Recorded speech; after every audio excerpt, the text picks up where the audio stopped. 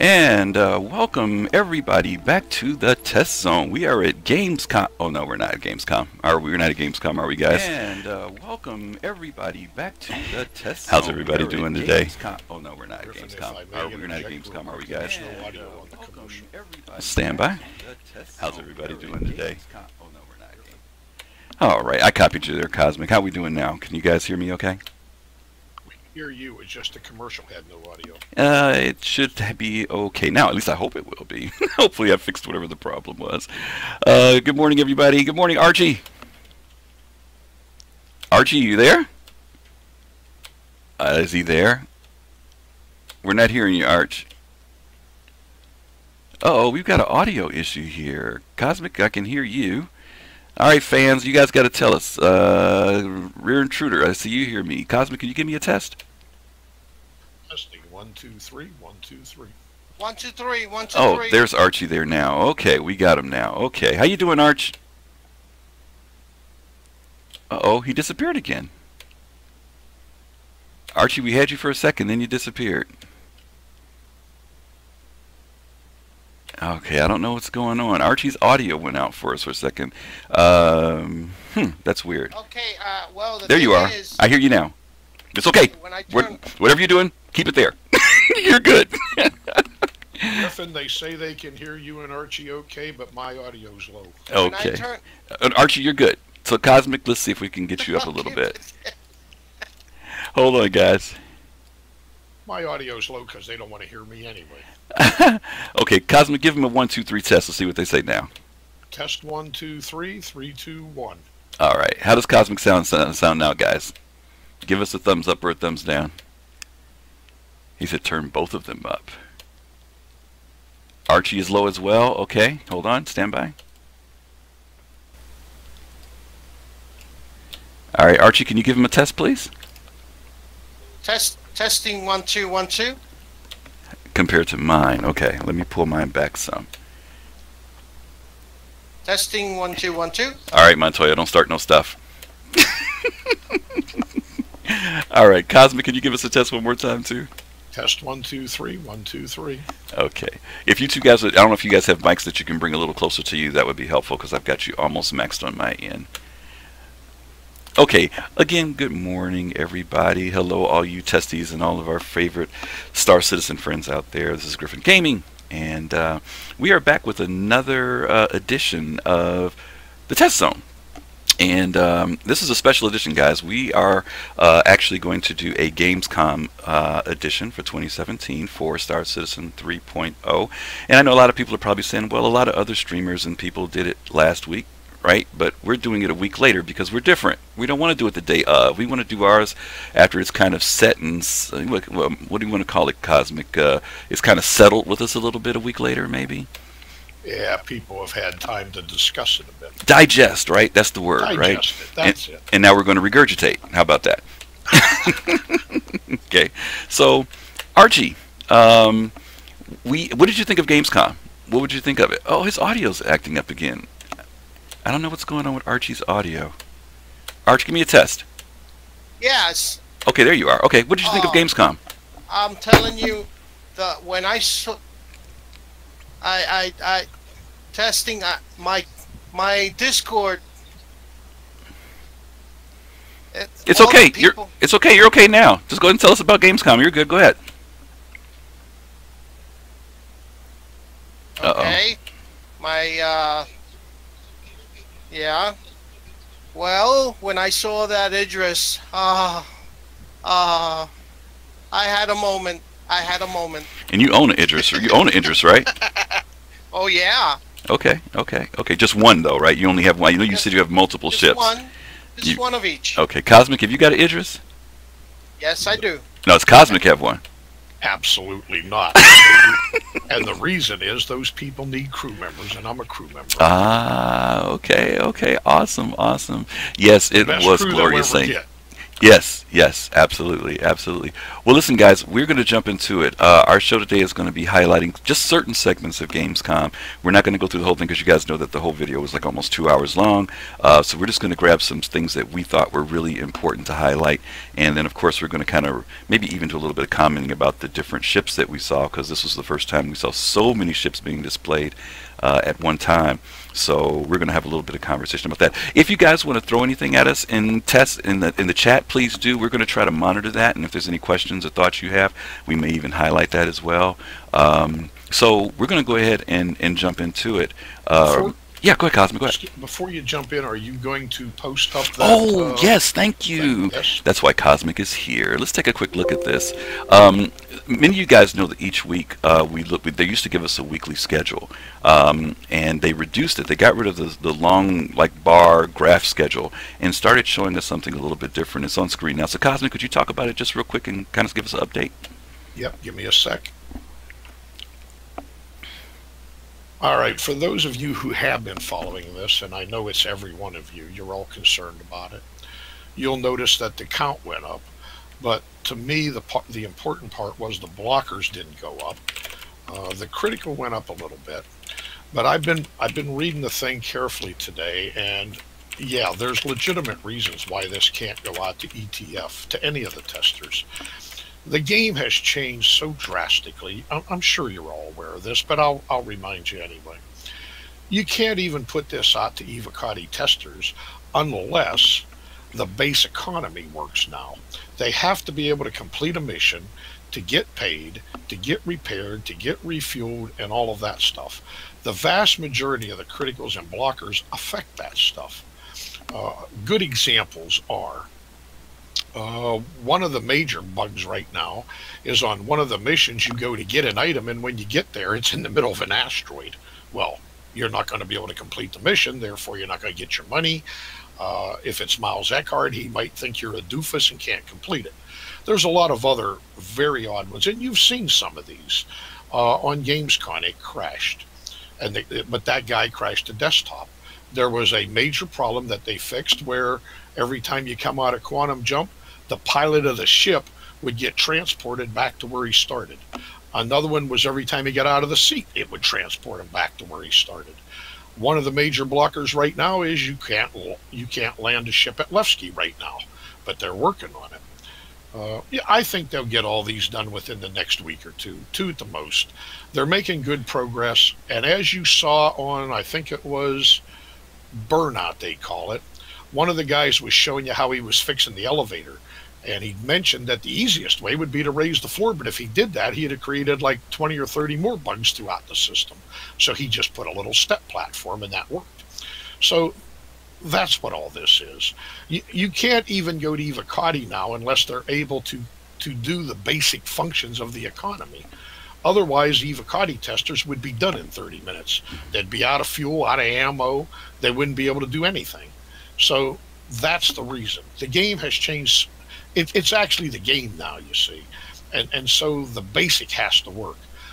On top of all that, I can understand their point. Why put it to Evocati and be inundated with all of the bugs that they find when you already know about major blockers and criticals? You got to get them fixed first. They already know about that stuff. Right. They don't need us to tell them about it. Right. You know, I was thinking about something that Disco said the other day when they were asking about why the Dragonfly and the Aquila weren't seen in the live play. They were saying, he said that they had it running, and then there were some issues that came up. But he said something that was important. He said that, you know, Star Citizen is made up of 100 different things, and individually they may work together, but once you combine them, then that's when they start to find out where the conflicts rise. And so, you know, when we look at the schedule, when we see that weekly schedule and it shows all the things that they've completed, but then you look at all the things that need to be done, you realize that there's a lot of stuff that, you know, that is being brought together, but those bugs can still arise, and they want to try and get as much of that out of the way so that by the time it gets to Evocati, you guys don't have to deal with a lot of that. Yeah, in chat we have a question. Rear Intruder wants to know if the alpha is unplayable or if it's just not up to scratch for the avocados. Mm-hmm. The answer to you, Rear Intruder, is probably 80% of it is playable. The rest of it is not playable for the reasons I just mentioned to you. The base economy is not functioning properly. Okay, you have to be able to complete missions. At the kiosk, you have to be able to carry cargo. You have to be able to do this stuff. And if it doesn't work because of persistence, because the persistence does work, you see, you can't continue for very long. Now, the other comment in here is Montoya blames Cosmic for the delay. Montoya is absolutely right, as the glorious leader always. Well, Cosmic, yeah, we get to blame you. Okay, well, guys, we're going to go and get ready to go to our commercial break and take a look at another wonderful ship that we know many of you own. It's called the Dragonfly. Archie, how many Dragonflies you got? How many? Uh-oh, I didn't see it. We're not hearing your audio again. Look, like you said 15. Is that what you said? Try your audio again. Oh, 7? Holy smoke. All right, we're going to try and figure out what's up with Archie's audio. I don't know why he keeps going in and out. He was good earlier, and for some reason or other, we've lost him. But we're going to take a look at this commercial, and then we'll be right back.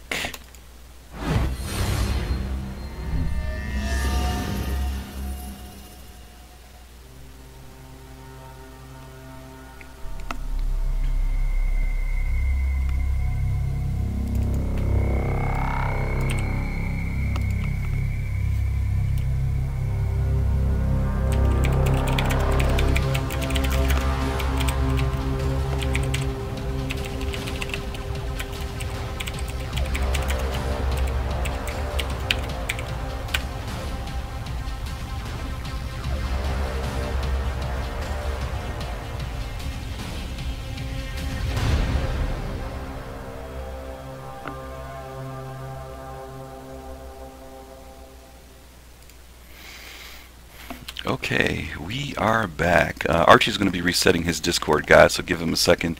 But we are going to kind of jump right into it. Cosmic, the Dragonfly, we saw it previously, a demonstration done with it before. And it's kind of weird that they said now it wasn't working, but it was working earlier. Do you remember them talking about that? Yeah, and to be honest, I love the Dragonfly. I mean, I know everybody's in love with the Nox. It goes real fast and all that.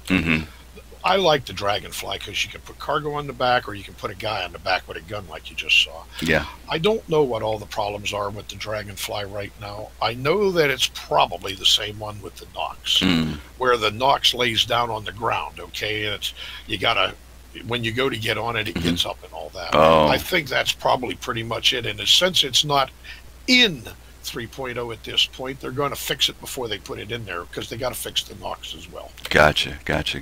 It's stuff like that they're trying to get it working real good for us. Okay. Archie, you back up? I don't know. You are back up. We can hear you. Are back awesome. up. He's back up. Awesome. We got to have our Archie with us. Okay, well, we're going to get started, guys. We're going to jump on in. Sure, go, Cosmic. If I may, the people watching this right now, and we have 15 of you in here, so to speak, Griffin had the problem earlier. Archie just had it. We recently had an update to Discord. So if any of you experience problems like this, and especially when you go in-game, go into your desktop icon, check properties, make sure it still says run as admin. Yep. Because every time Discord gives us a big update, it zeroes that back out again. Okay? Thank you. This has been a public service announcement. Thank you there, Cosmic. All right, guys, here we go. The first segment that we are going to take a look at has to do with the Moby Glass. You guys know that there was a huge update with the Moby Glass, and Chris is going to kind of talk about it. Just so you guys know, we're going to talk over this, so, you know, even though you hear Chris in the background, we'll listen, but from time to time we may make comments. So there it is right there on screen. Personally, I find this awesome. I've been waiting for this a long time. See, mine doesn't do that because mine is the first edition. You got the early generation. Yeah.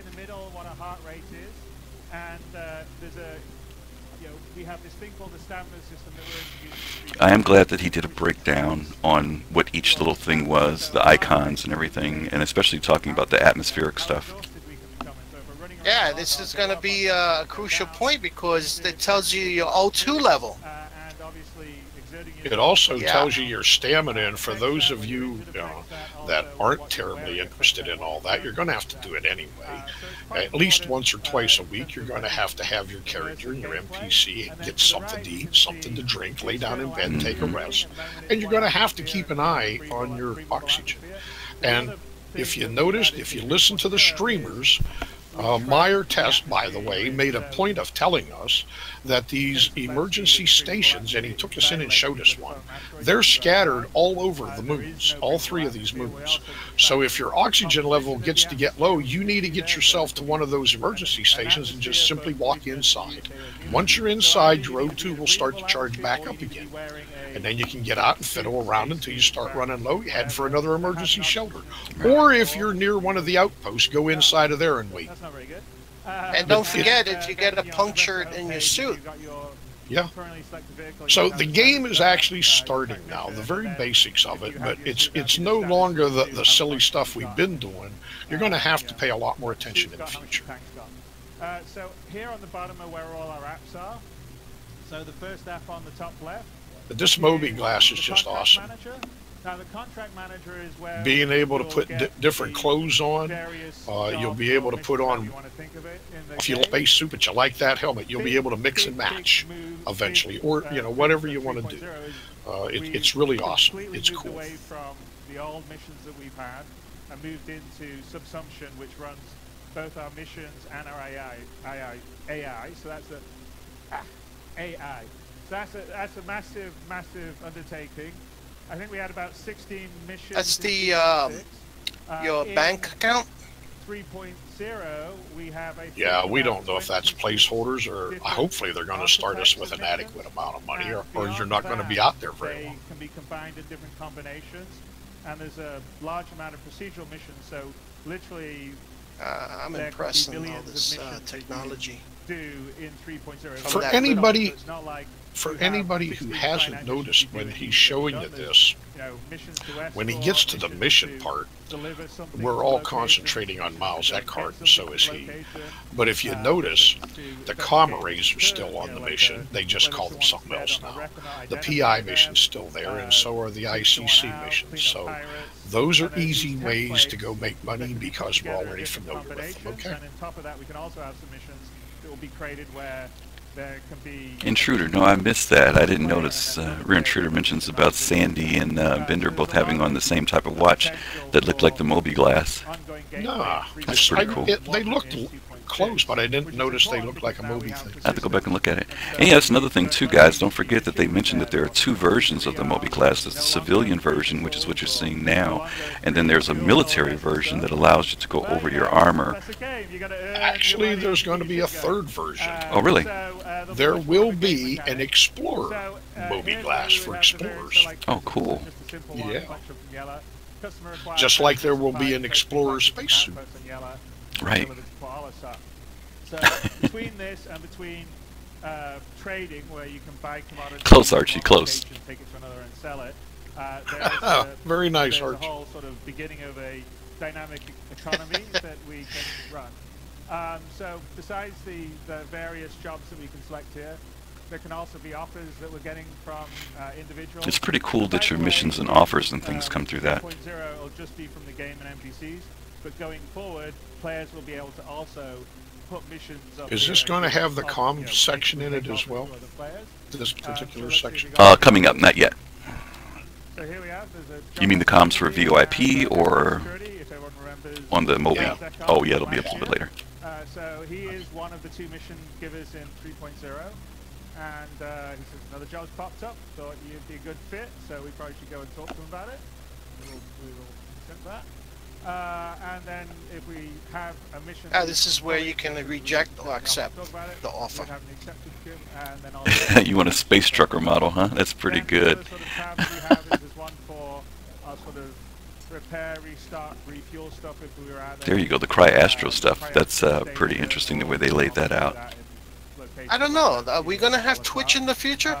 Over here, the next tab will be the Vehicle Works. It's currently called Live Works AR, but this is...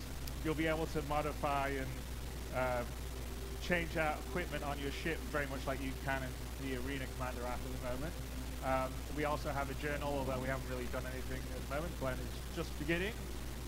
And then You're talking about Twitch TV on it. A lot of backers are planning on broadcasting from things like a Reliant or specifically a Herald, and you will be able to watch that on your multifunction displays, or, for example, you got that big display in the back of a Mustang Beta, stuff like that, your screens.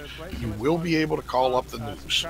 Here's something that's coming up, guys, to talk about. Was they give us the idea of showing us how we can change clothes now by using the Moby, which is something I didn't expect to come up. Looking very fashionable to go outside. Oh yeah, you have to put individual items on your body now. Yeah, but I just didn't expect that it was going to be through the Moby. I'm kind of... So I heard someone mention that, you know, you have to wonder if there's any immersion breaking. That's where we're going to stop there on the video right now, guys. If there's any immersion breaking with that, because some people said they actually like the going to the locker thing and putting on clothes. So I kind of get that to a certain degree, but at the same time I do like the functionality of having that as an option, that if you want to do something very quickly, you could just use your Moby to do it. I don't know, what do you guys think? Yeah, I'm twofold on it. I like the idea of the locker, but you never saw anything. The door just opened and bang, it did it. But on the other hand, the Moby, you see, is an all-in-one. Yeah. It's like a Swiss Army blade. You'll be able to change your weapons on your ship. You'll be able to change your cooler, your power plant, your helmet, your shoes. Yeah. So everything is on the Moby now, so it all has to work the same, and that's why the clothing is that way. But I like it because you can go through and select pants, and if you own 6 pants, you can pick which one you want. Right. It might be too cumbersome if we actually had like a big closet, and you went, like when you go in the store right now, you know, when you go in Kasaba, you do see everything, but it is actually spread out over a large area. And if you've got a pretty large wardrobe, I guess it could become, you know, how big can your closet be, you know? Right. You think we're gonna have it both ways, from the locker and from the It'd be Moby? interesting if they offered it for people who want that level of immersion. I know some people will say, hey, I'm not trying to spend half my day getting my clothes out of the closet, you know. So, you know. Genetic Predator is asking if we might be able to get the military Moby glass. My guess is, Genetic, that probably not, simply because the military version probably has secure channels on it. Yeah, and Genetic Predator was also the one who said, we don't need no pants. So there you go. That's because he can't find his. All right, guys, we're going to go ahead and jump to another commercial, and we will be right back.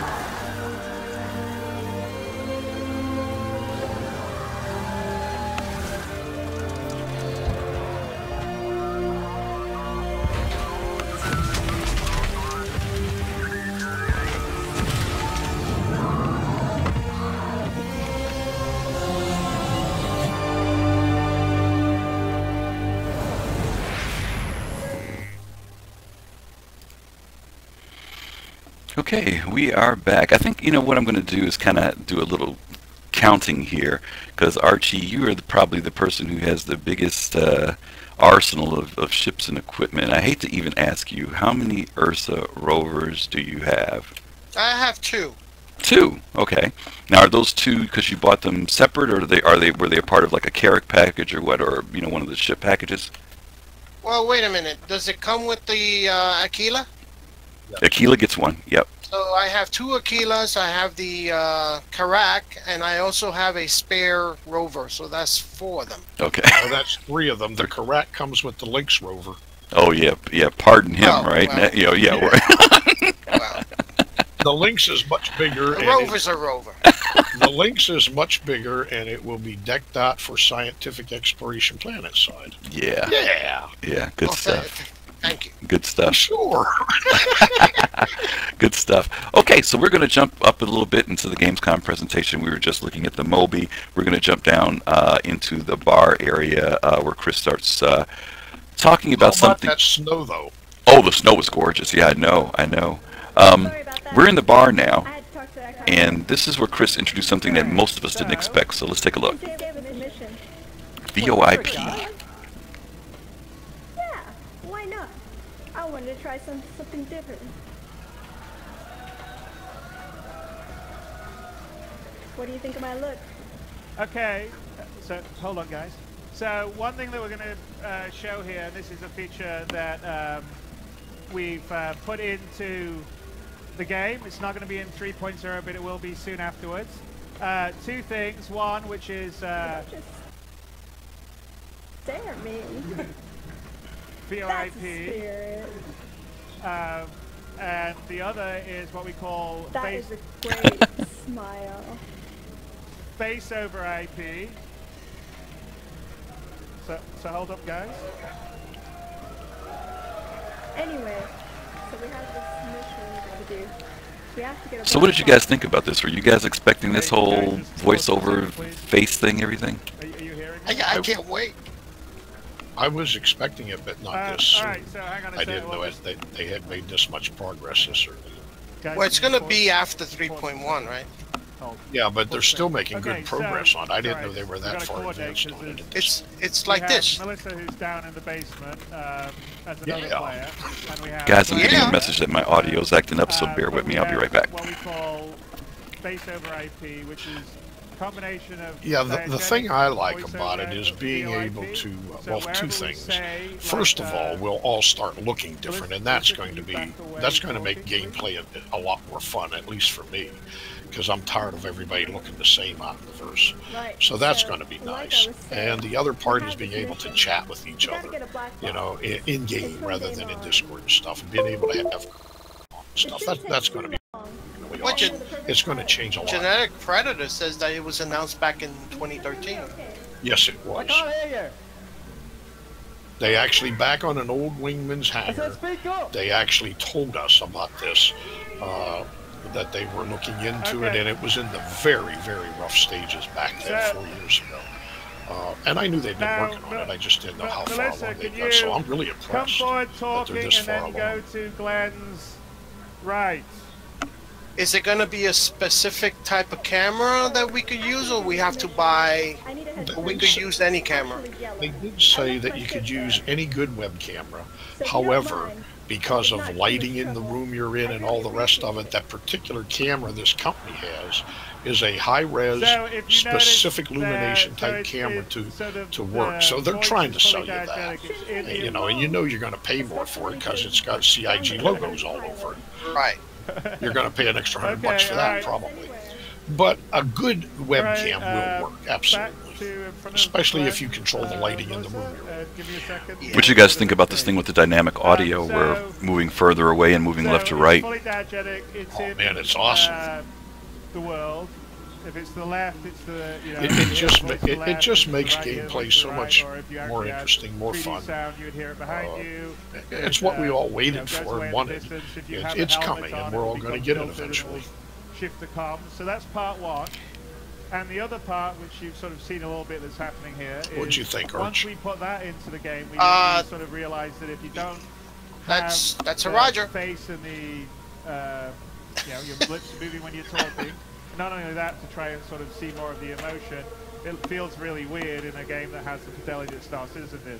So we've been working with a company called Faceware to put their The part I'm tracking most SDK interested in, for me into personally, our game so we can I'm not drive that our interested head race. in So using this we for have you, an but I am advantage interested in the track that IR we thing. have this And I'm library really interested technology right now in we've that developed track hat. to work It's for under Squadron $50 42 and that we use in the PU. USD, so And you know, it's with all what the new drives multifunction Maltec card, displays drives and all your the stuff cockpit and all the 42. rest of it, What personally, I drives think shopkeepers, track and the IR is advantage going of to that be is extremely that it has useful and fun out in the game. various poses for And if you use faces, gimbal weapons and and as long stuff as you like that, can to decode me, quick that's a enough priority video well over coming this. in, But yeah, this is then cool. you can drive the facial stuff. Yeah, I think the facial stuff just kind of helps from the immersion aspect. You know, I think you and I were talking before, and I said, if my NPCs are talking to me and I'm seeing their mouths move and facial expression, but if I'm talking to a real person like you or Archie, and your face is static, for me it's a little immersion breaking. It's not terribly, because we're used to it now, but it just kind of adds to it. But I agree with you, the tracking is going to be great, because just looking around in your cockpit is going to be, you know, great. You'll be able to just look at it. Yeah. Rear Intruder has a question. The nice thing with the tracking here is that it's really, really smart. We don't have to. I'll read it off to us. You'll recognize your face, and you just have to do one calibration. See, I'm unsure how much will the camera be. It works with standard. And can I use it as a tracking IR typing type thing better webcam, it will work on other better. games? So these ones will tell The you answer about to the second part is yes, it will function as track IR, because we have one more that's how track IR works. The first question is, we don't know the price, but because it's logoed with RSI and CIG, it'll be like those joysticks they were going to offer us at one point. They'll be cost a little more, obviously. But yeah, it's new technology, it's state of the art. It's going to cost. How much? We haven't got a clue. Okay, so now on top of that,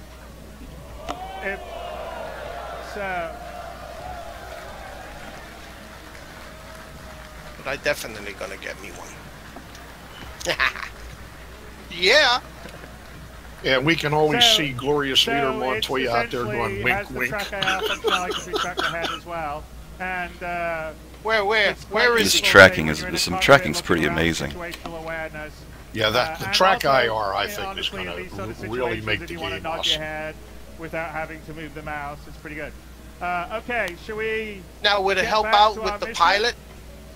Yeah. Because, absolutely. Yeah, all you got to do is move your head to see other screens and look around out the windows and all that good stuff. It absolutely will. It's going to compete with all these other commercial specialized for tracking your movement. Well, if you buy this thing is made for the FOIP, but you can use it for track IR, and that's what I'm saying. If you don't want the FOIP, if you just want track IR, you can get it for as cheap as under $50 USD by buying the thing called Track Hat, and it works really well. You're right. Yeah. Yeah, the sensors that you put on your hat and on your headphone and. Rear Intruder's asking a question. Will it work with hats? Probably, but eyeglasses, we don't know. But from what they've told us, if you keep the lighting down and you don't have reflection off your eyeglass lenses, then it will probably work. Yes. And Standard's got a question: will Griffin be giving away any fancy FOIP camera in future streams? There's always a possibility. Never say never, but I can guarantee you that I will talk about it. How about that? So I'm not sure if we'll be doing any giveaways, but who knows? You never know what might happen. All right. We won't even be on sale for months. Yeah, I know. He's just pulling my chain, believe me. Anyway, guys, we're going to go to commercial, then we're going to head back for our next one. And this commercial is something I think a lot of people will be interested in, so stand by.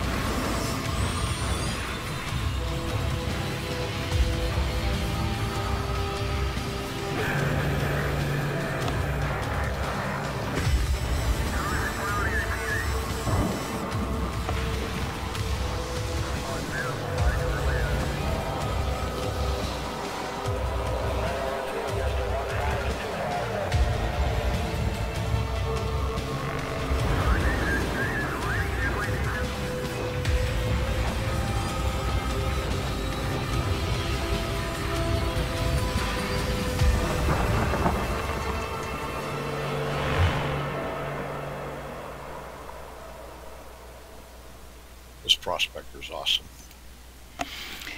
That is nice. Okay, Archie, time for the question again. Do you own a Prospector? Two Prospectors. One for me and one for Cosmic. Okay. Roger that. That sounds good. Archie, you're fired. You didn't say 3. Okay. I have to squeeze my pocket. I'll get a third one for you. Well, fortunately, I've got one, so you're okay. You're in good ground still. Anyway, yeah, the Prospector's a great ship. It's one of our first ships that starts bringing us toward economy and being able to make money, along with other things like cargo and stuff. So a lot of people are excited. about the Prospector. It's a one-man ship, but it'll help us, start getting your business together if you want to be a miner. So it'll be pretty cool. And Ben Lesnick told us that between now and the end of the year, is what he told us, there'll be at least a couple more ships coming out. They will be working class utility mid-size, and they're working on things like a mid-size Reclaimer and a mid-size Orion. Oh. So if anybody interested in the Prospector, you might want to wait for that. A mid-size mining ship would be really awesome. Absolutely, that would be great. Archie, would you buy one? Of course. There's your ship, Griffin. Okay. I mean, I have the Orion, I have 2 Prospectors, I gotta get me the medium one. Yep, absolutely. Very cool. All right, well, let's go to the next segment here. We're going to talk about Levski a little bit. Archie, what did you think about this the first time you saw what it looked like outside of Levski? What was your impressions of that? Oh, God, it's just like my, the city that I was working at the other day. So let's go out in the garage. I had to go and pick up some materials and deliver some goods for the guys. They work hard over there. Okay. Cosmic, what did you think? Because this is, this is another version of Levski that we're seeing with more detail, right? Yeah, the things I noticed right off the bat is it is infinitely larger than what we saw last year because it didn't have the parking lot and all that stuff. Right. So it's a lot larger. The other thing I noticed was I keep getting lost in there when I'm watching them run around. It's really humongous. The other thing, I waited for tonight to bring this up to people to see if anybody else has a thought on this. The 2 people that took the mission are already in the station. They go down to Miles Eckhart. They go ahead and take the mission. And then after they take the mission, they say, we ought to call up our buddy and see if he's available to give us a ride. Why are they at Levski without a ship? And they don't even know if their buddy's available before they take the mission. Am I the only one that's wondering about this? Yeah, well, Cosmic, come on. It had to be a little scripted. Come on now, comments in chat. Am I the only person that hadn't got that figured out yet? Well, maybe they just didn't want to take their ship. Yeah, but why would you take a mission if you don't know you got a ship? That's true. That's true. So here, just before this, on this scene, they were showing the Moby again, and Chris did the little demonstration of what happens when you take the helmet off, and he was showing that the oxygen levels of that particular character was going down. He would die, he said, if he had left it off a few more minutes, a few more seconds. Yeah. This is our second time that we're getting a chance to see the Ursa rover, too. That rover's really nice. Yeah, it's gorgeous. Okay, so as you can see on our Moby Glass, the communications that we showed. And as you mentioned earlier, Cosmic, we saw greater interior detail as well as exterior detail here at Levski. And this is the part you were talking about, being able to communicate with people. You see he's using track IR there. Did you see that? Yes, yes. And this is the part I love. This is, oh man, this is awesome. Being able to communicate ship to ship or ship to ground or eventually on the big ships, internal like an intercom. The captain can talk to the engineer, or whatever. You're on your Starfarer, you can talk to the guy refueling the ship and see him on there and talk to him. This is awesome technology. This is wonderful. We're going to talk about that, which you just mentioned a second ago, because I think that's important. So we'll come right back to that. What's that? Read Rear's comment. You'll see what I'm talking about. Which is the reason. Yeah, when we get to the crash, we'll talk about that. To have video comms between players in different ships, different locations, as well as the holographic stuff that we show. This is what blew my mind too. Watching this rover leave the base and seeing how large this thing was. It's huge. Yeah, this is a big base. Originally it was very small, so I'm glad they expanded it like this. And no, that's not a monorail over there. That's what they brought the ore out when it was a working mine.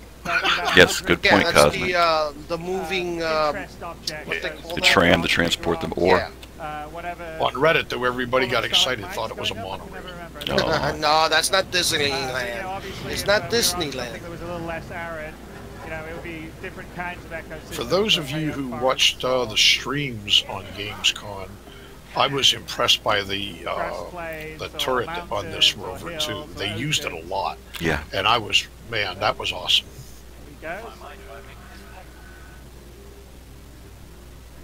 Now this was awesome. And here we This come was in. pretty Well, cool. It comes This is John that's the and main comes defense later. of the rover. That's one of your favorite that ships nice- there. And Archie, it's not coming in. just a constellation, it's She's actually a coming in. constellation Aquila. And before it lands, the comment I will make is that guy obviously already has a rover on board.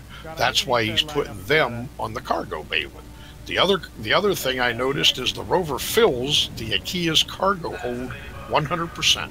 If there's a cargo container on there, you ain't getting the rover on. Yeah. Nope. But what it tells you is with an empty cargo hold, you can carry 2 rovers, can't you? So where's the first rover at? Forward of that cargo area, it has its own elevator drop down from its own little area. Oh, so you'll be able to carry 2, Well, but yeah, no cargo. yeah. Maybe But it comes with a rover that's in front of that cargo area, and then that little snub fighter behind the cargo area. Yep. I also noticed the ramp in the back that comes down. Did you notice that? Yes. That's because if you noticed 2 or 3 weeks ago on the production schedule, one of the problems they had with the ships like the Constellation and a couple others was the ramp didn't come the whole way down in your hangar. You had to jump to get in there, right? Right. And the best way for them to correct it was just to put that other little ramp flap down. That's how they did it. Makes sense. Yep. I was- They're gonna have to do that on all the ships because not all the It's ships done. have it. Oh, it's It's done. done. Yeah. I was a little nervous about how close this rover was to the front. Did you Yeah. notice? Did you notice later, and Griffin will show this later, the Idris landing? When the Idris landed, its ramp had that little thing at the end too. Did you Yeah. notice? Yep. It's been Extended added out. to all the ships. Yep. But why is it that? Well, when we come up with it, I'll make a comment. Look how neat it fits in that cargo bay. Yep. It fills it, doesn't it? Yeah, Ops Chief, you're right. I think that one of the things Chris wants to do is make it so that we no longer play games thinking of it from a solo effort, but that, it is a team thing when we're doing stuff. You got to rely on your buddies and your other game players with some basic things, such as maybe the way you bring in a ship or where you park a vehicle, and it just kind of makes it even better for the whole immersion and multi-crew aspect of the game. Yeah, in the military, we use a ground guide. Yeah. And while you're on that subject, Griffin, you linked me earlier a really good video. Now, I don't think the guy's a testy, but Montoya will overlook it this one time. The guy did a really, really good video about piracy Yeah. out in 3.0 and beyond. And it's excellent to watch that. Yeah. Because even if you're not going to be a pirate, there's good information in there, and it's all pretty accurate. It's, he's thinking about what you'll do, how you can do different things. And because you're bringing that up, can you give them the link to that video so that if they want to watch it, they can, Griffin? Yeah, I'll try to post it. Because it might take a is minute. excellent. It tells you that even pirates are going to have to work multi-team, multi-crew, multi-squadron, multi-ship. And that's the purpose of Star Citizen. It's not something you can just go out and do by yourself and survive very long. And even pirates have to hey, cut your losses and run, or share the profit and take what you can get. Because that's the way it is now. It's worth watching it. It's an excellent video. Yeah, Montoya's buying all the NPCs, Jolly. Just send him the bill.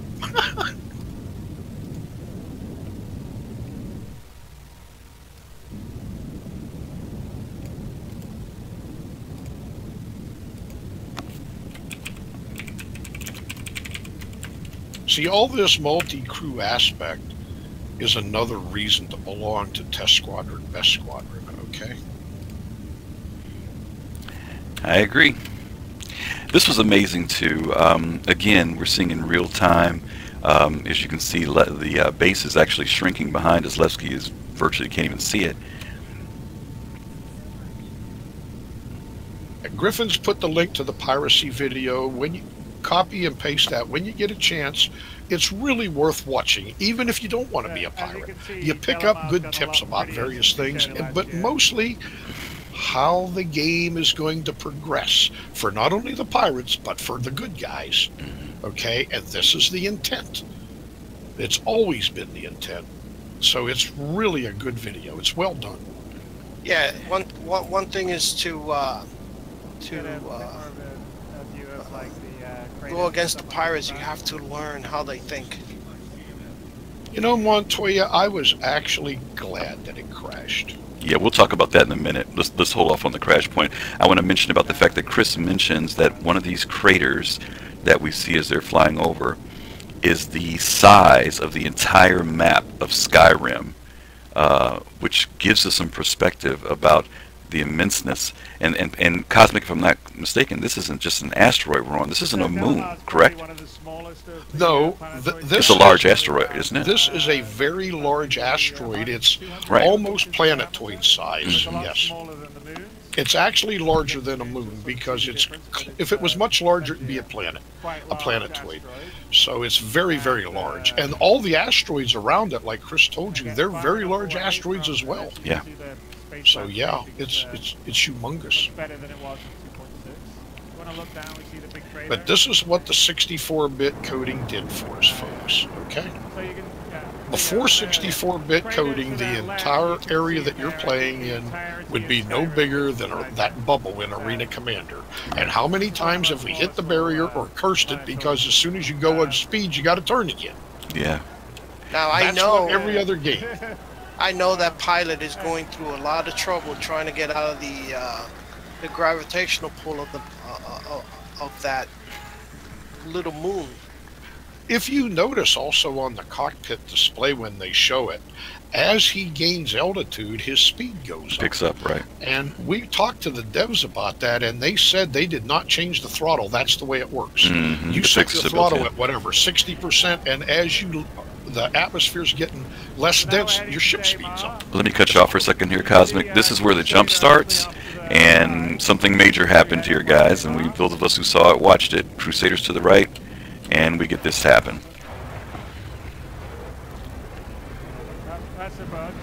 And of course, for most of us, we froze up because we knew something was wrong. Yeah, in this case, the pilot had to crash the desktop like we all get. Oh, this is when he crashed? Yeah. The important part here, for those of you who may not know this, the reason Chris Roberts was shocked that it didn't work, that he crashed the desktop and stuff, was the day before this, the people that were there live, people just standing in line, going up and playing the game, they discovered that when you came out of Quantum Jump and the pilot got out of his seat, the pilot was teleported back to Levski. Yep. And nobody had control of the ship. Now, they fixed that bug the day before this. That's why Chris thought, oh, crap, did it happen again? No, he crashed the desktop. What they hadn't got fixed yet was we need to start giving the co-pilot permission to use this ship, you see. They're working on that now. Right. And one of the things that they had talked about was the fact that an owner of a ship would have the right to get permissions to who could fly the ship. And this is one of those cases where, whether it's built in or not, it didn't happen. If they did have it built in, he had not given permission. And if they hadn't got it built in, it didn't default to anybody.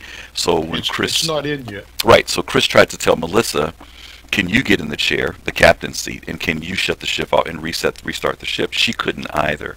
And so for those of you who didn't see it, they basically had to start everything over, and they had to kind of run back to the beginning of the game, run through everything, and then pick up from where they left off at. But Cosmic, you mentioned this, and Rear was mentioning it earlier. I'm glad, as you said, that we did see the crash, because first of all, you highlighted the fact that it definitely proved that it was real time and not just a recording. Secondly, it showed the community the realities of where the game is in development, that everything is not fixed. If this had been a flawless demonstration, our wonderful brothers and sisters in the community would be screaming, give it to us now, give it to us now. But it showed us that there's still stuff that needs to be done. And it demonstrates what I said way back earlier about the blockers. Yes. You can't give it to even Eva Cotty this way because of persistence, Eva Cotty has to buy fuel, repair ships, which means they got to complete a mission. Mm-hmm. And if you quantum jump and this happens, or the pilot gets spawned back where he left, Evocati can't make any money, so therefore they're done playing in 30 minutes. Yeah, yeah. And they're done testing. So because they already know these problems exist, it's everybody's interest. It's in all of our best interest to let them fix these things first, then give it to Evocati. Because I can promise you, them people out there in avocado land, they're going to find some more really nasty things. They're good at that. Yeah, yeah. And they're experts. They are experts at that stuff. Yeah. Archie, you got an Aquila too, right? You said you got 2 Aquilas? 2. Holy smoke. Okay. Now, what I might do is I might convert one into the 300. I mean the 600. Oh, okay, okay. Well, Archie mentioned a good point too when he was observing them leaving. I won't say the atmosphere, but when they were leaving from the asteroid, because there was no atmosphere, we didn't get the effect that we normally get when we're entering into an atmosphere. And so when they get to Daymar is where they're going. Is that correct, Cosmic? Is that where they're headed to? Yes. Okay. When we're going to Daymar, we will see that effect of entering the atmosphere and the resistance and things that are popping up. But on a low-gravity planet, you don't have it as much. Low gravity and lack of atmosphere minimizes that. And they said that each place you go, it will be different. The flight mechanics, not flight mechanics. What's the word I'm looking for? It's gravity. The aerodynamics of flying the ship can be impacted by whatever planet or moon you're going to. So. Yeah, and on that subject, 3.0 is the basic fundamental. Coming in 3.1 and 3.2, 3.0 the character with spacesuits and all the good stuff, right? So that you guys can get out there and have a little flirting around and have some fun. But also, what you're going to get soon is the effects of gravity, just like stamina. If the moon has very low gravity, you'll be able to jump and skip a long way, just like our astronauts did on the moon. But if the moon is very dense and has high gravity, you're going to have trouble walking around, and you better keep an eye on your oxygen level, because you're going to be burning it up real quick. So yeah, there's a lot of this stuff that's coming in 3.1 and 3.2, and it's just going to make it so much better. But 3.0 is going to get us out there, get us learning. And it's the time for you to start learning about the persistence, watching your fuel, watching things, making money first. We all want to go play. We can't wait to get out there and play and do racing and all. But if you run out of fuel, you're in trouble. It will take you all day long to get to a refueling station. And when you get there, you better have some money. So missions are important. Yeah. Very important now. And they always will be. Whether you're a fighter jock, whether you're a whatever. You have got to make money, or you're not going to be playing this game very long. Nope. You're going to have to crew for people. If you run out of money and your ship's damaged, you're going to be a crew member for a long time till you make money to get all that done. I got plenty of ships for crew members. Yeah. And then you're going to have to call Archie to come in and get you fuel, because you don't want to spend 12 hours to get out to the fueling station, and Archie's going to charge you triple rates. Hey, that's the way it goes. All right. Well, look, guys, we're going to go to commercial break again. Another ship. This is a ship that a lot of people were anticipating. Yeah, this is one of my favorites now. I love this. Here we go. Look at the turret. Look at the turret. Yeah.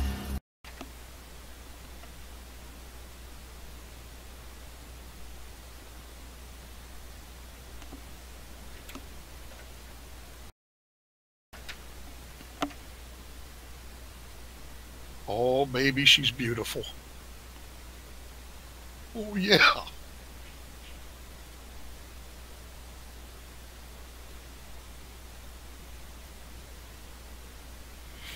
Did it freeze up for you guys? Yes. Yeah. Let's try to start this over. Hold on, guys. Take 2. Technical difficulties. As always. Here we go.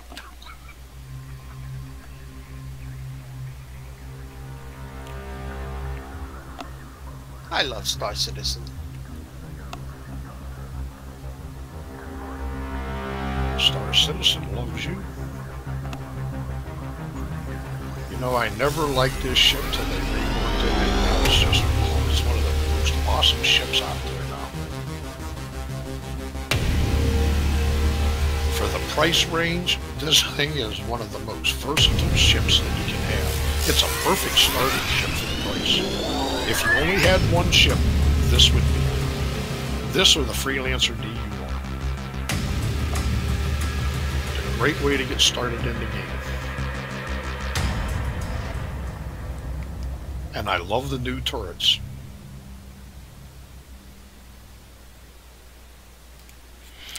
Drake Interplanetary, and you know, Cosmic, earlier you were talking about piracy, and Drake kind of is the company that is known as a reputation, not necessarily for providing ships to pirates, but I guess the company that pirates like to use, the Buccaneer and that particular one, the Cutlass. They even have like little pirate names to them. Archie, how many of the Cutlass series ships do you have? 3.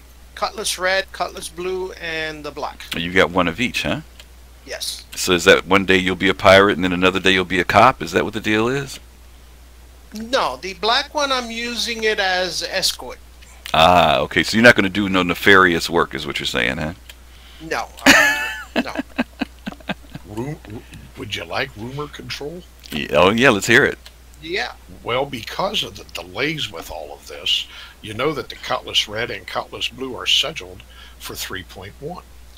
However, rumor has it they're very near completion, and with the Delta Patcher, they will not be in 3.0 because they want you to get out there and test with what they have now, which is the Cutlass Black and whatever else is out there. Mm-hmm. But it might come in a 3.0 Alpha or Bravo with the Delta Patcher, your Cutlass Red and Blue. They're very near completion. They're very near ready to be given. So that might just pop into one of the updates to 3.0 at some point. Or they can hold them to 3.1. Who knows? Oh, that would be I'll interesting. tell you, I can't wait till the Cutlass Reds out there.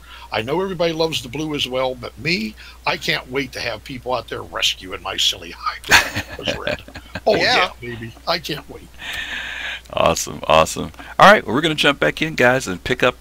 This is right after the crash where we're going to jump in here. So this is the second time around, guys, where we're picking up at.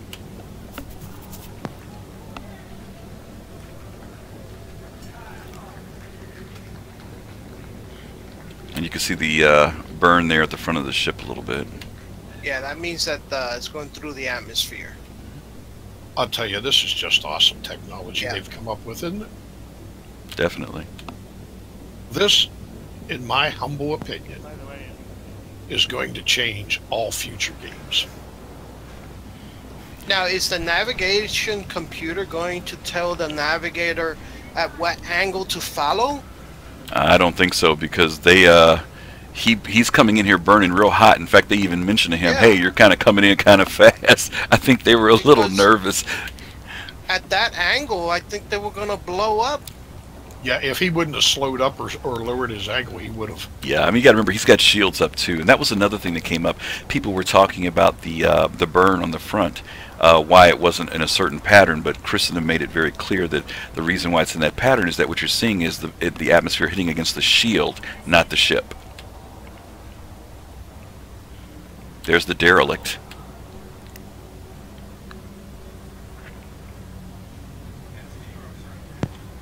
Yeah, isn't this awesome? We'll be doing this soon. And it's definitely worth waiting for.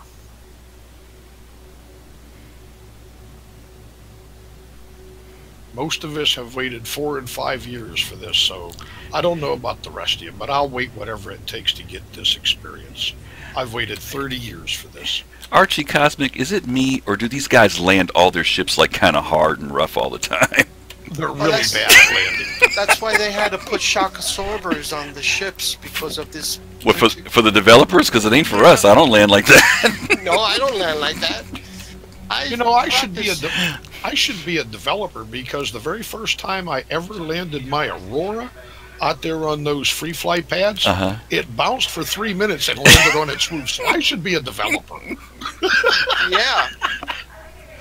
We don't have no problem landing, so like Archie says, the shock absorbers were for them. Yeah. Now, here's a good example of something Ops Chief mentioned earlier about working together, and this is a good example of it. The pilot, he goes back to the bay to prepare to lower the rover. Melissa, she comes down, and she's outside, and then the other guy, he's getting in the rover. You know, so everybody's kind of doing something. It's not like one person's doing everything. Yeah, everybody has a job. Remember to close the teamwork. elevator and lock the door. Yeah. Yeah, and come back with The no locks ship. will work. The locks. Oh, did you hear how that's going to work? Yes. If the pilot says lock everything, that means when you leave the ship, nobody can get back in except the pilot. Yeah, baby. That's So you the better first protect iteration. the pilot. This was interesting Yeah. too. When the rover hung for a second, that was interesting. On the ground, though, outside, the rover was down. Did you catch what Archie said? What was that? If you leave the Connie and lock all the doors and the pilot gets killed, ain't nobody getting back on. Oh board. yeah, It's a yeah. sync- it's a sync You got to issue. protect the pilot. Not in 3.0 anyway, but in the future you will. 3.1. Did you see he used the little panel I showed in my last video Yep. to open the cargo bay? I love the rover. That's really nice.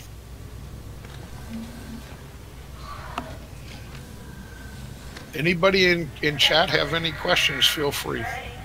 Yeah, the rover has cargo space in the back there, right? Rear intruder's going to get bed sores Yes. for playing. I saw him say that. I think there are going to be a lot of people taking vacation time and sick time the first few days this thing comes out. Oh, I have 3 months of vacation accumulated, so you know me. Oh, you know me, I don't have that much time, so I'll just have to. Well, lucky you. I got 4 years before I get to that level there, Cosmic. So, you know. So you guys do know that when I'm not playing with you, if I yell union break, that means I got to go to the toilet and coffee, right? Union break. The rover really looks good. You know, traversing over the different levels of terrain is pretty cool.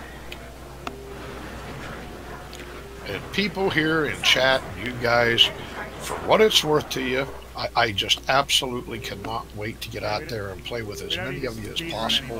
Have fun, have laughs, and help each other. Look after each other's back and keep each other alive. Making money is easy. Staying alive is the name of this game. That's what this game's all about.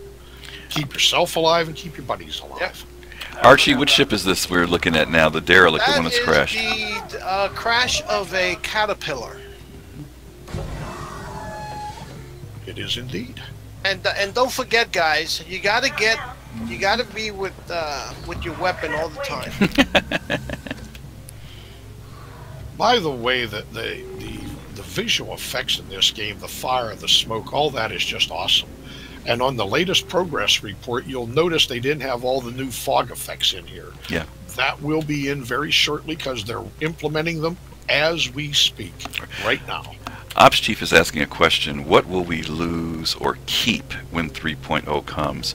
To answer that question, whenever there's a major update, whenever we jump from 2 point or 1 point or whatever, the game basically gets wiped. So the Alpha UEC, the current money currency that we're using, which is just temporary currency, everything will get reset for everybody.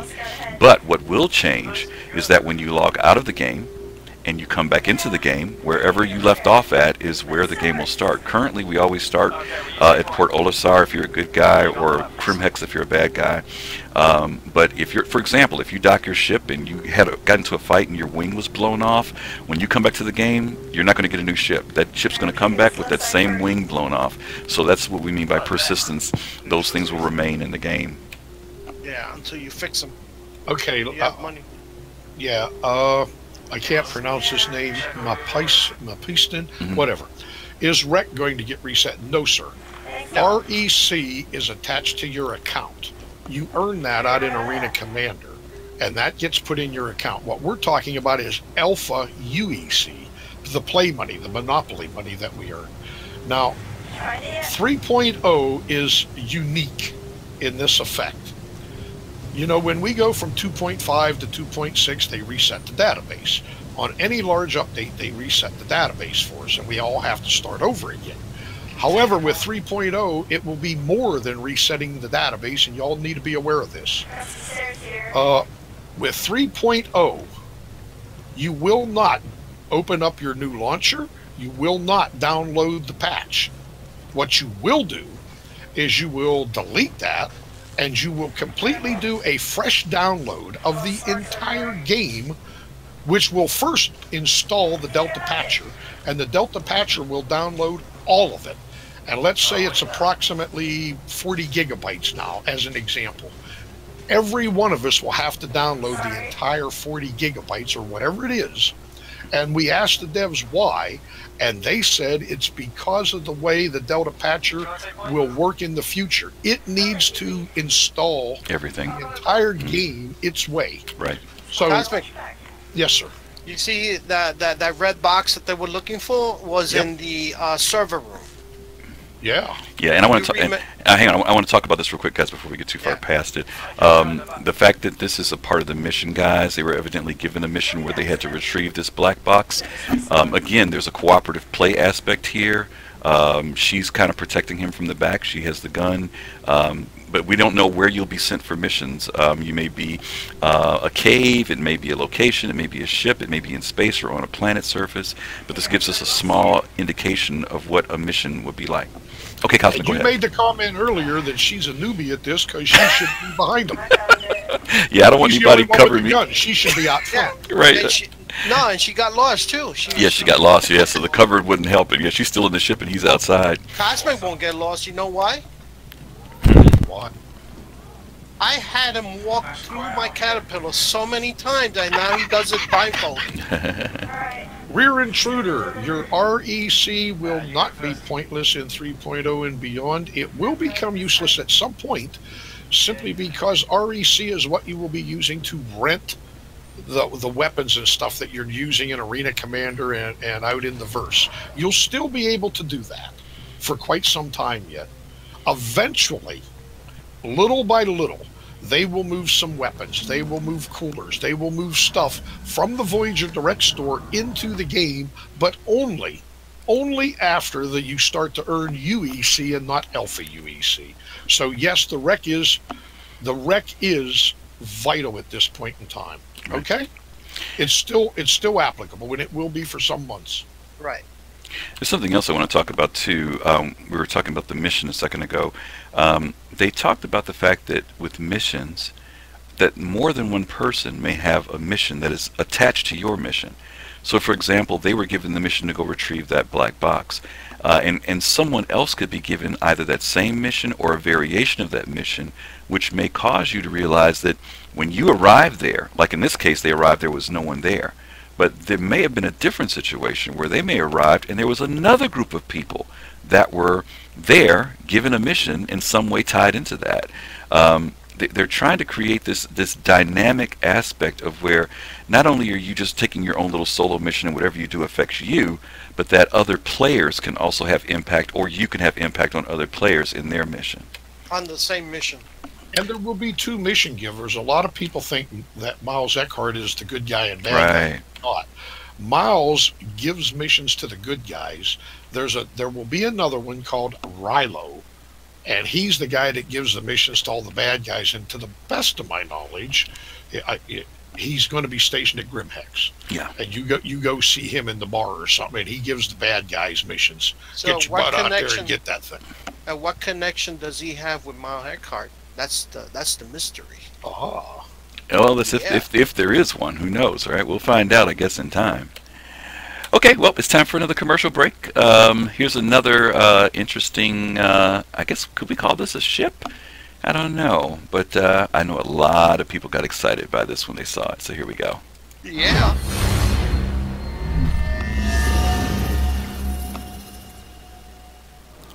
Let's go to the video game.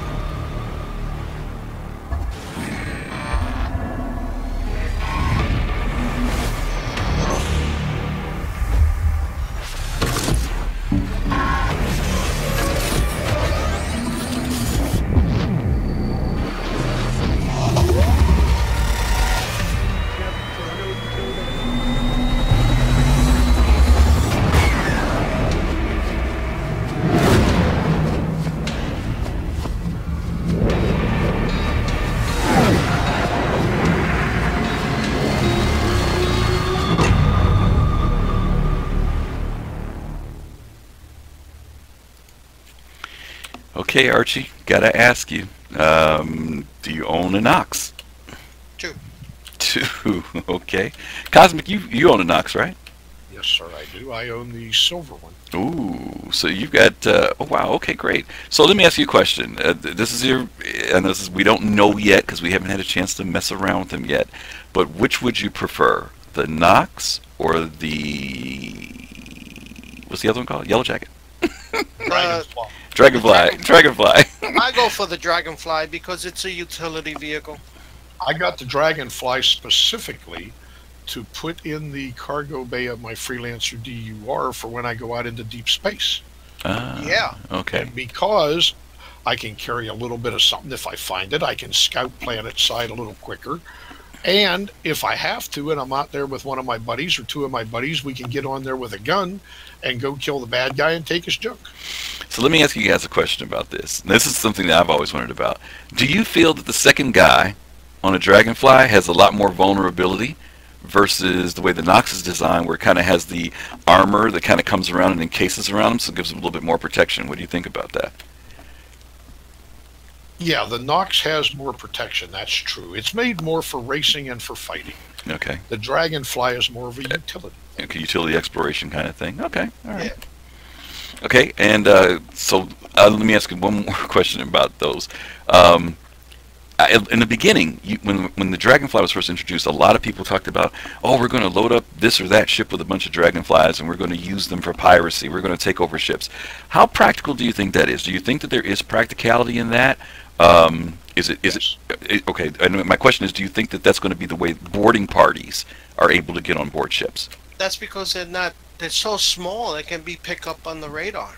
Well, look I at think it this that's way. my... Let's say you disable a ship like a Retaliator, a Starfarer, whatever. Okay, you disable this, but you don't know who's in there, and maybe they got one of those railguns. So you might want to back your ship off a ways out of range, and then your guys can jump on 3 or 4 or 5 Dragonflies and get over there faster than EVA-ing. You see, I think it's practical from that standpoint. Okay. You can get there and then get your job done and get the heck out of there a lot faster with a Dragonfly or a Nox, and they got guns on them. So if somebody starts to shoot at you, you can just shoot back with your Dragonfly or your Nox. That's true. So from that point, yes. And the Dragonfly is better because if you find stuff, each Dragonfly can carry 1 cargo thing back with you, or you can put a guy in the back of there with another gun. See, 2 guys per Dragonfly can go over there and invade this ship. So yeah, it's a nasty little pirate thing. Sure it is. Okay, awesome. Okay, good points. It also can use for search and rescue to... Yeah, that's true. Yeah, definitely when you're on a planet getting around. I know we've got some other vehicles, but it'd be great for that. You're right. Okay, let's go ahead and move forward to our next video. Red Wolf says over here, a Dragonfly is equal to a Harley. That's true with all the saddlebags on it. And the Nox is like a rice rocket. So, yeah, that's pretty much the difference, except they all got weapons on them. Yeah. Awesome. Okay. Well, let's go ahead and go to our next segment. This is where we get into things get a little dicey. Our 2 people we've been watching, they've gotten into the rover, they've gotten their pickup, and now they're going to head back to their ship, and let's see what happens. I see Brian Chamber was very busy down there. By the way, when the camera's on you, because you're looking off. You gotta remember, you're always prime time. Hopefully.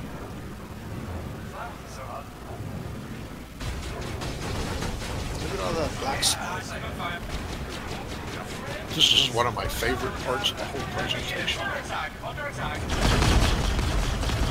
Ambush. The special effects are awesome. John, can you try picking up a little bit? We love to dash.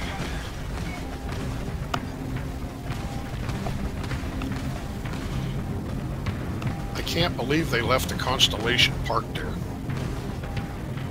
Yeah, same here.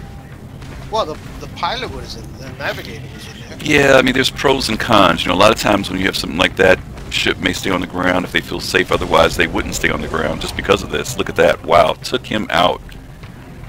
you know, it's your first mission you took with Miles Eckhart and all that Alright, stuff. well, I wouldn't have left it guess parked they lost there. I would their have eye. taken it off. Well, you know a little how unscrupulous Miles is, though. If somebody else doesn't know. But when it's parked, your radar is not going to pick up enemies. That's maybe, right. But if you're up flying around, you'll be able to pick up anybody that approaches you. That's a good point. Good point. And you have the advantage. You can start attacking immediately. You don't have to wait to take off. Good point. I would never leave the ship landed. I would take the ship back up in the air and then wait for pickup and bring it down. I Now, mean, hang on a second, in the guys. military, Hang on, you guys. leave your helicopter. Go ahead. This video gives. Yeah, you I just want to talk about something that's happening here. Let's talk about the Go two ahead. ships, Cosmic. What are the two ships that are chasing them right now? The colors blacks. A Cutlass and another one. Saber. Buccaneer. Oh, Buccaneer. Okay. Yep. Oh, I love this railgun. Cosmic has to have one of them. Of course.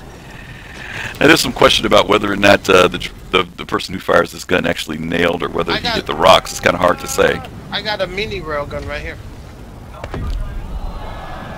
But that explosion was nice. Video. Oh, there it goes. Oh, look at Archie's gun. Nice. Yeah. That's my mini railgun. I'm curious about what the cost of that railgun's going to be, because that's not going to be a cheap item, guaranteed. 7,500 credits on the Moby Glass when they bought it out in Levski. Ooh. Wow. That sounds still Whether kind of that- cheap to me. I don't know if that's going to stay. Whether that's a placeholder or not, I don't know, but that's what they Yeah, if it's only $7,000, that's spooky.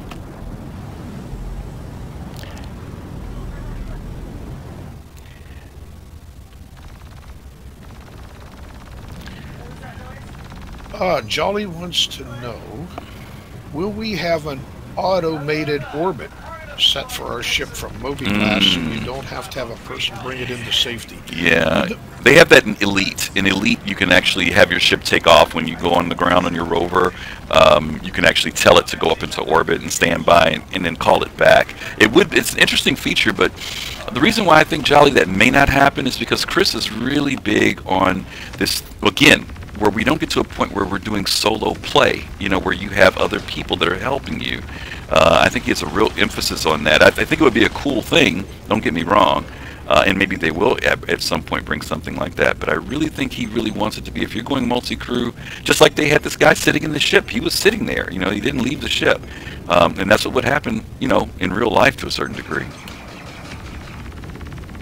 Yeah, I agree with you. It's going to be more multi-crew than automated. Absolutely. There's another great takeout there, missile lock. And bam, he's dead. Yeah. Now this is the part that nobody expected. We knew something nice was going to happen. I think I remember a lot of people when they first saw this ship in the distance, they thought it was a reclaimer, because we'd seen video of the reclaimer and we'd seen some pretty solid video showing that they were really close to being finished with it. But we were surprised by this. And when I saw the angle in the front, I knew it was the Idris. Greg is really. They're talking about the automated orbit and that. I do know that big ships like the 890 Jump are made so you can leave them in orbit, Right. and then you can get on your little luxury limousine, And come down. X-85, and go down to the planet and back up again. But you can't call the ship down. You have to travel up and down to the ship.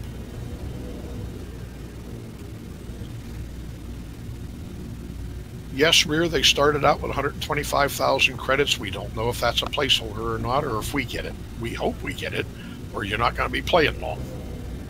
You guys have an Idris? Well, yeah. Oh, that Idris is not. I mean, I'm not complaining. You know, Montoya got lost on a Starfare. Can you imagine how long it's going to take him to find the bridge on an Idris? I mean, he didn't get to read my little diagram that I made. When that guy's running around the Idris, man, I'm like, wow.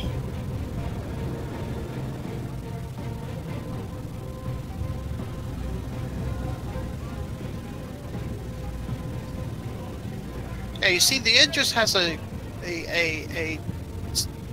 like specific these are look these are of it. gladiators You know, from the angles in the Idris, by back. way. That's when I knew it was an Idris, because I looked at the angles. Archie Montoya said he got lost reading your diagram. Oh, get out of here. That's why he's glorious leader. Oh, okay. All right, let's. There was something interesting too about this. First of all, just seeing the Idris was amazing, and I love the physics that they use in it, where the ship is not fast. It's a very large ship. You can see the way it's descending even now. You know, this is not going to be something that you're going to move in and move out very quickly. And I think for those who own those ships, you know, a lot of times we think about, well, I'm going to take my Idris out and do blah, blah, blah, blah, and blah, blah, blah, blah. But you have to think about risk versus reward, opportunity. Not only that, escorts. Very big ship, very powerful ship, very sturdy ship, but still, you're going to think twice about taking it out. Excuse me, Griff. This is a perfect time in the video right now for you to be talking about what you were talking about earlier, multi-crew and landing these big ships. Yes, yes. We talked about the fact that if you had a ship like this, think of people who, even today, when you have a large cruise ship, there are multiple cameras on that ship. There are people at different ends of the ship with communicating, telling the pilot how close he is and how much further he is before he docks and lands. There's going to have to be that same type of thing with this ship even, where you got eyes. I know we can go third person, but even going third person on this ship, I can't imagine that you can see everything. So your pilots who are escorting you, maybe somebody who's on another location can tell you, bring her down, you know, 100 feet, 10 feet, or meters or whatever before you're touching ground. Yeah, a little forward, a little to the left, you know. Get it on flat, level terrain or something. Absolutely. But you got two ships there, you got a rover, you got somebody here on the ground. You got lots of people to communicate via their Moby comms to tell the pilot what to do and where to go, just like in real life. And when you talked about that earlier, you know, I thought, yeah, why didn't they do that? The pilot's kind of flying, you know he's in third person, probably flying. And that's why he's on unlevel terrain when the ramp comes down. Right. All he had to do was land just a little bit more forward. I like the ship just pointing at him, hovering there. Yeah. And there are a lot of people, by the way, who talked about this issue of the ships, whether they were actually flying correctly within the atmosphere of the planet. And it was mentioned that the atmospheric flight, for those who played 3.0 at GamesCom, those people who sat down at the actual computers, they said that the atmospheric flight mechanic was there for those ships. It was only in this demonstration that we did not see that. So they said that don't think that these ships are necessarily just hovering like as if there was zero gravity. They said in the game, at GamesCom, those people who did play the demos said that there was atmospheric effects on the ships. It was only in this that we didn't see that. Yes. Meyer, in fact, Meyer of Test, made a comment about that once when he was flying the Prospector. The Prospector has no wings on it, and when he was flying it, he says it flies very, very nice, but when you're at a very slow speed getting ready to land, it is like flying a stack of bricks. And he had actually ended up landing it on its nose because it was so hard to control. Because you were using the thrusters, you had to do it very slowly, very minutely. So ships like that, yeah. Yeah. Right. Absolutely. Chief, we see your question here. He's asking, will different types of cargo bring with them different volatility? Like, for example, if you have something that's a hazardous material versus something that's just basic resources. I don't know, Cosmic, have you heard anything about that? Yes. Okay. Absolutely. And before we answer that question, I just want to highlight real quick in the video, you guys noticed that the rover got destroyed. The guy who was piloting the Idris tried to reposition it, and the ramp came down on the rover. The rover was already damaged from firefighting, and that was enough to destroy the rover. So be aware of that, guys, that, you know, something as simple as that could destroy a ship that you're in. Go ahead, Cosmic, I'm sorry. Yeah, absolutely there will be different types of material. Liquid, hazardous, there's different containers, different shapes of containers. When they say standard cargo unit, they're actually talking about that rectangular box, but you'll have all kinds of containers. Like nuclear, you know, nuclear stuff, liquid, Well, all kinds. And a lot of these ships, you know, you got the hatch in the back. You could open that up and scoot some of the stuff out that way if you had to. Some of the ships, you could just exit it right out the side. The Constellation Taurus, as an example, has a quick way to eject cargo. One of that is to get rid of hazardous material if it's going to detonate, you know, if it's become volatile, or the pirate attacks, you just want to give them some of your cargo to let you alone. That's been addressed in that pirate video, by the way. So yeah, there will be all kinds of material.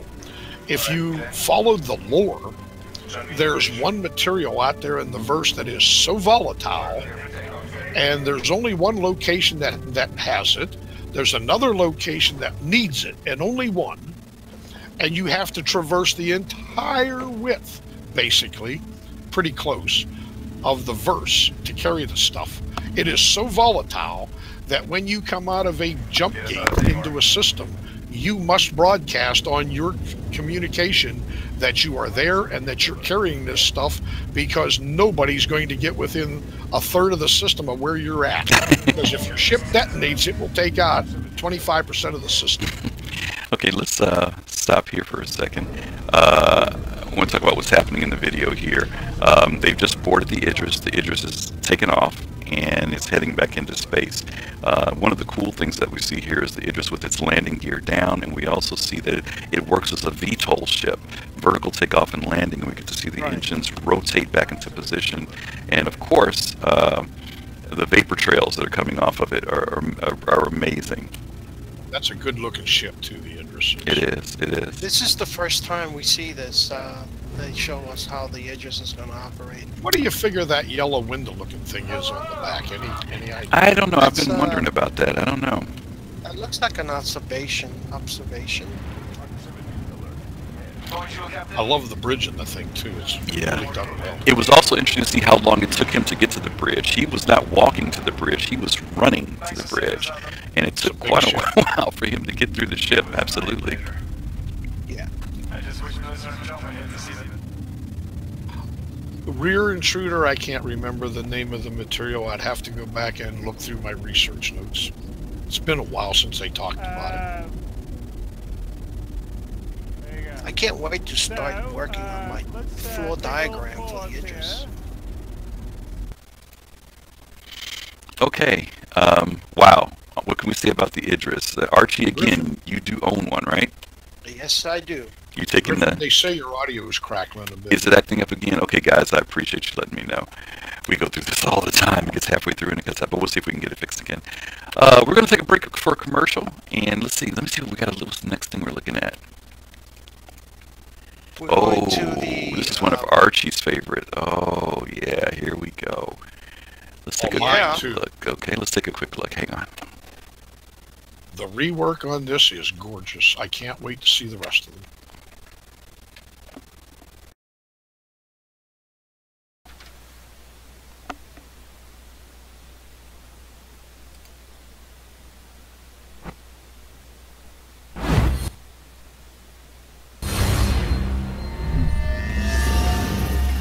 What happened to Archie's picture?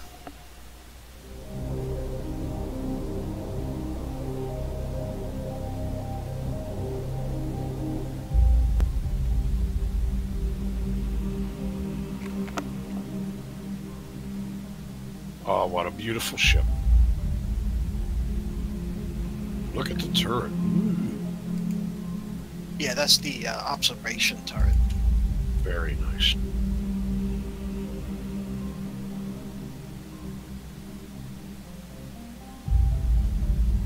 It's a science station. They did a real good job with the rework, in my opinion. I cannot wait to see my Taurus. That's the rover up front. I wish they had done a little bit more, you know, because we're kind of familiar with the Constellation. I wish we got to see a little bit more. One of the major changes I saw was that sensor package on the top of the ship, where before it was not manned. In the original video animations they showed us, it was just sensors that opened up when that came out, but now there's a person up there, and if you look, he's got several view screens in the cockpit with him. So evidently the operator, as Archie mentioned, is observation here, but that's where the person who's doing sensing stuff is doing it actually from that turret, which is kind of interesting. Yeah.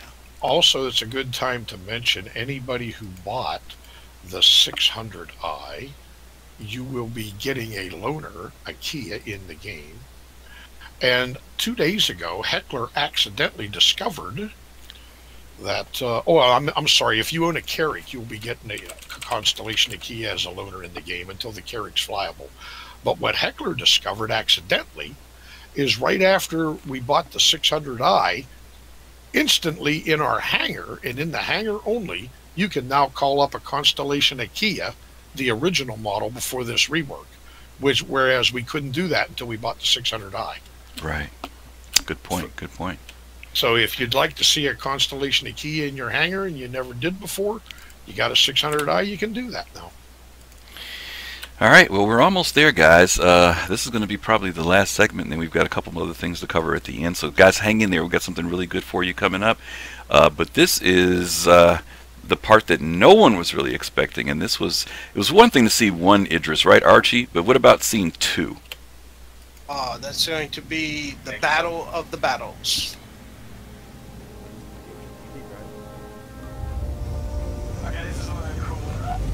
Now, the flyable one is the Idris P, but the M, that's the one that has the gun in the front. Well, this one has the railgun too. But I think So the P has one it comes with it. The other one I think it has optional, right? Cosmic. I don't know that much about the Idris. Those of you Idris lovers out there, let us know what the deal is. I thought that the M comes with it, and the P is the one you can add it to. Yeah, you guys in chat, let us know. So, I'm going to give you exactly one chance.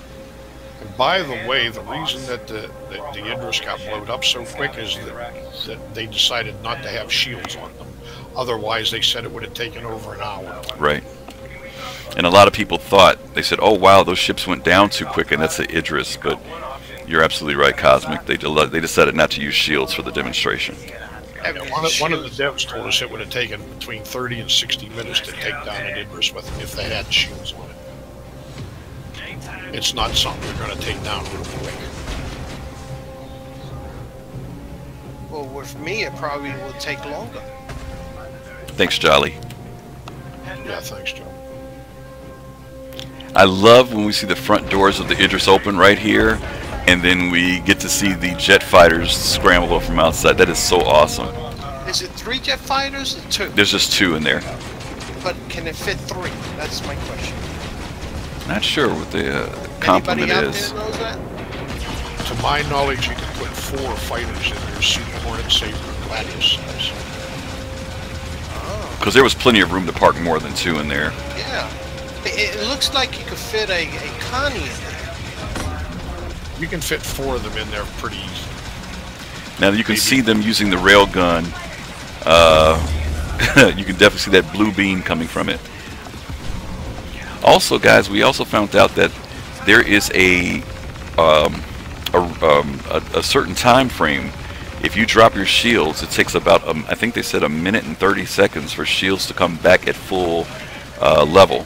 So there's going to have to be some consideration as to when to drop shields and when to raise them, because in order to fire the railgun, you have to drop your shields. You know, that blue beam coming out of there almost looks like the beam out of Star Trek. Yeah. Yeah.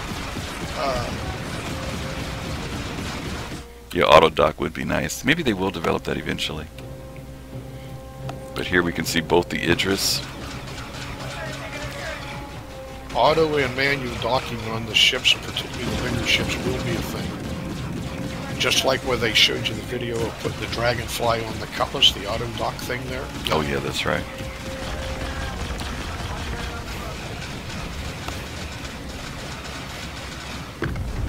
There she goes. I love this explosion. This was, whoever came up with this, it's great.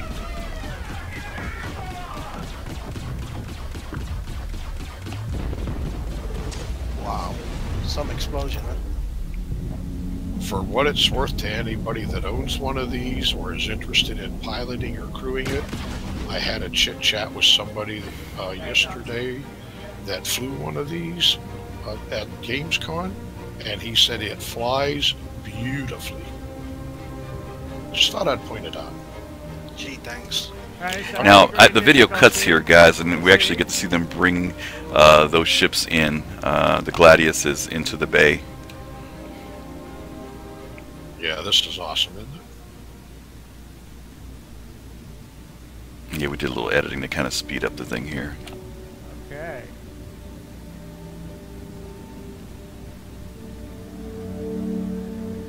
Yeah, I don't see the landing assist, but Well, they're not using. They're doing it manually now. Yeah, it's Right. all manual. But like Cosmic said, you can easily see where 4 could fit in there without a problem. Yeah. Archie, the guys flying these two ships are the QA guys. These guys know what they're doing. They do Right. this all day, every day. No, because for Exit the ship. for the audience out there, Yeah. there will be the landing assist eventually. Oh, yeah, absolutely. Nice ship, isn't it?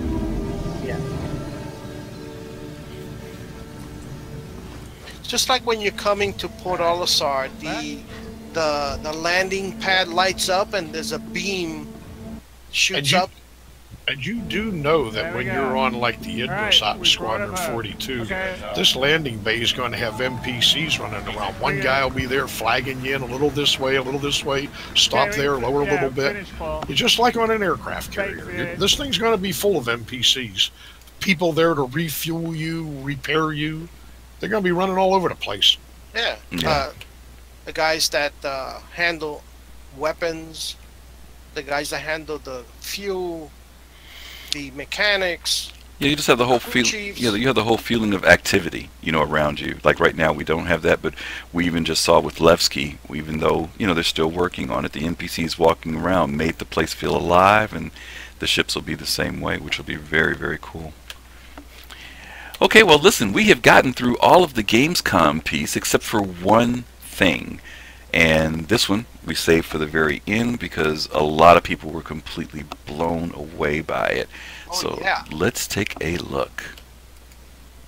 And a lot of people were unblown away after reading Q&A. That's so true. Unblown. Fair and balanced, both sides. Yeah. I love my exploration one, though. I love my luxury one.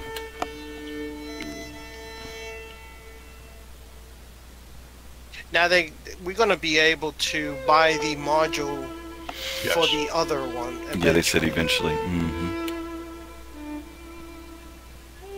So if you own one, you'll be able to adjust it in your hangar the way you want to use it for that particular time you're playing. Where's the commercial? It's coming. What does it take to build a symphony? Yeah, I've It takes a waited for blueprint. months for this mid-size Exploration 600 thing, and 4 movements it's that what will I dictate key, expected and what I wanted, so yeah, I'm happy with it. tempo, and the arrangement of musical notes that will create harmonies, It's not a fight. melodies. No, it's not. Now the It takes laboratory an that we're orchestra. seeing, they're making a miniature size, like a demonstration Yeah, model.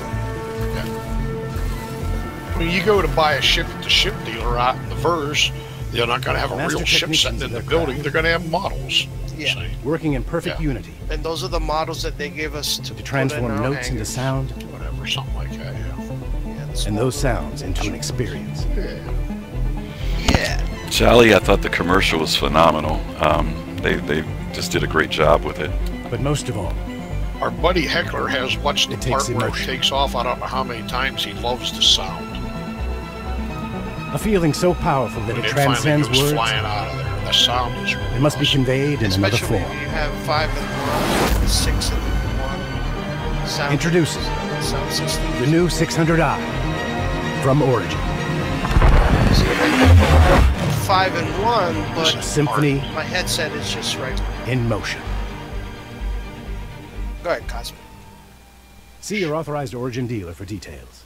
Yeah, the sound is awesome. I love the fact that they have underneath there, proud sponsor of GamesCom. That was pretty cool. Oh, well, we have gotten through our GamesCom 2947 special edition today. And guys, I really appreciate you guys hanging in here with us today. We covered a lot of ground. Thanks for all the questions you guys gave us. Archie, as always, thank you. Cosmic, as always, again, thank you. We do have one little presentation that we want to gift to you guys. Many of you who are watching us are part of Test Squadron, and Test Squadron, if you're not a Test Squadron member, definitely invite you to join up with us. Test Squadron welcomes anybody, well, just about anybody. If you have any sense about you, you can't join Test Squadron. But if you're funny and crazy and like to have fun, Test Squadron is definitely the org that you want to be a part of. Test Squadron members, for you, this video is for you. We made this especially for you.